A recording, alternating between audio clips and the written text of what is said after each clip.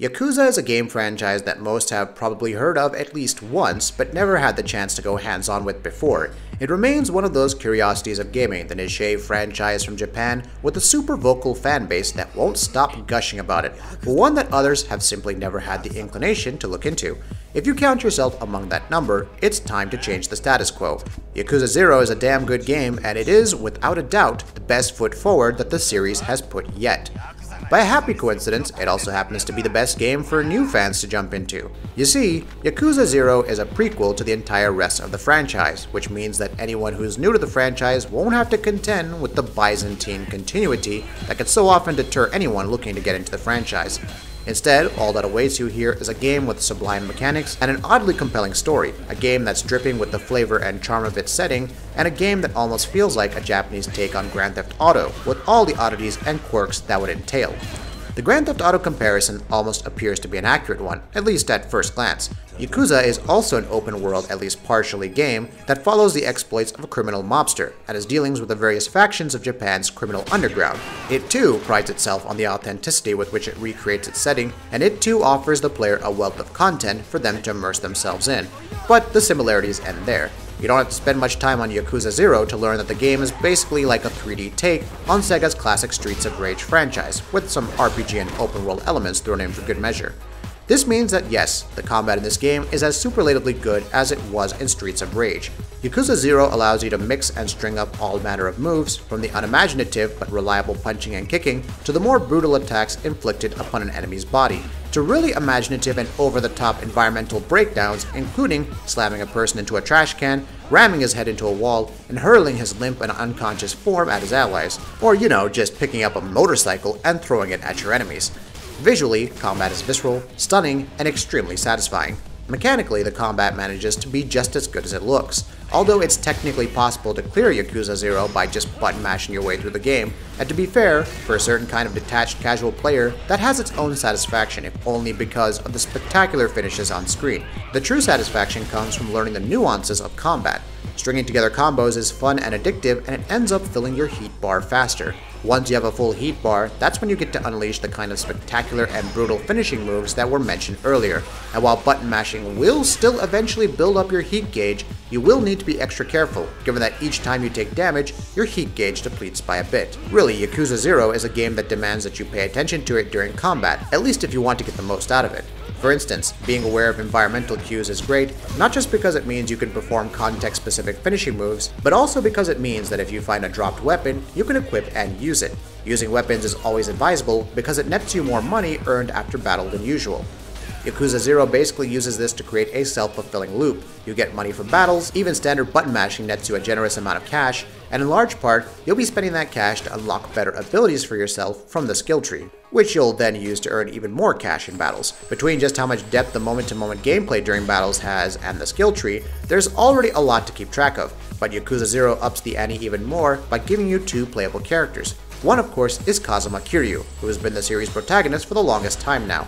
Yakuza 0 gives us the chance to follow his story and learn the events that basically led up to the first Yakuza game and everything that came after. The other is Majima Goro, who comes with his entirely different perspective on the game's mechanics and on its story.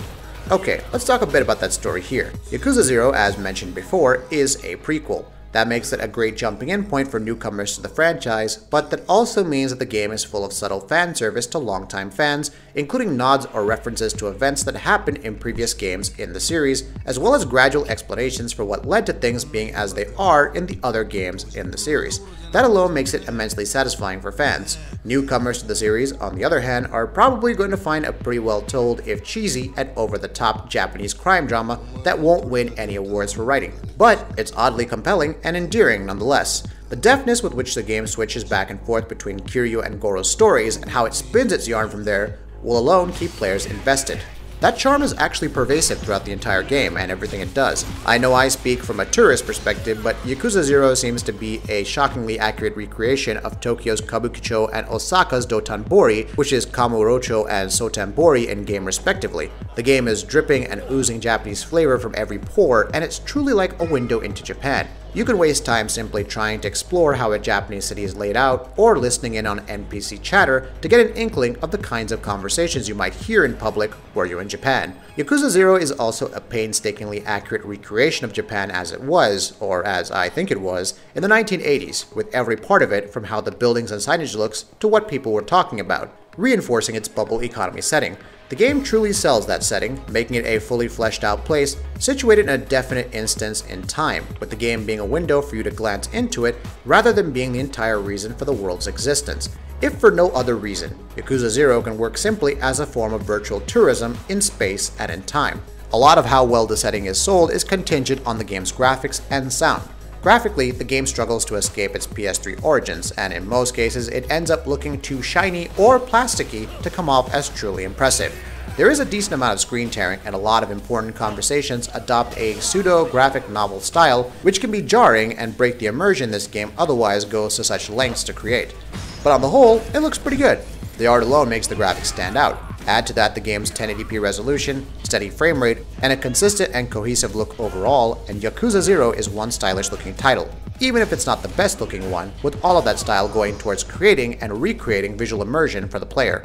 But while the visuals are a mixed bag, on the audio front, Yakuza 0 is stellar. The game is absolutely amazing, including some really great changes in tone and intensity to match the varying pace and flow of gameplay, as well as a great licensed soundtrack. The voice acting is really well done and never over the top to the point of being off-putting, like so much Japanese work can be, and the sheer attention to detail paid with even the ambient noises all goes towards building up a world that is truly alive, independently of your interactions with it as a player. It's also a world that Yakuza 0 will let you interact with in a variety of ways. Combat, of course, remains the same gameplay loop of Yakuza, but there is simply so much else to do.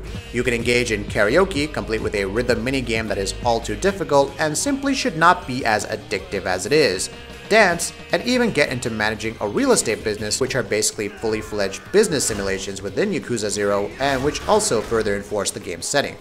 All of this comes together to create a truly cohesive whole that transcends its individual components and gives us something that is more than the sum of its parts, and truly special. Yakuza as a franchise has so far failed to gain any traction in the West. If ever that were to change, there's no better game than Yakuza 0 for that to happen with. That'll be it for this video. If you like what we're doing, please go ahead and subscribe, and we'll see you next time.